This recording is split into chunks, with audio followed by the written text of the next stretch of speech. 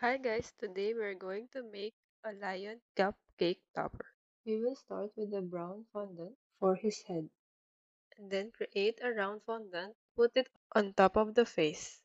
Use a small ball tool to create the hollow part of the eye. Create a semicircle shape just like this for its mane. Because what is the king of the jungle without its mane, right? Just put it around his head. After that, you can put both ears on each side. You can use a ball tool to help you keep it in place.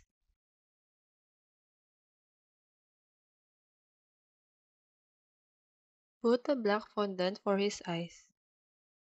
And that's how we make a lion cupcake topper. Full video tutorial is available on our YouTube channel. Thank you.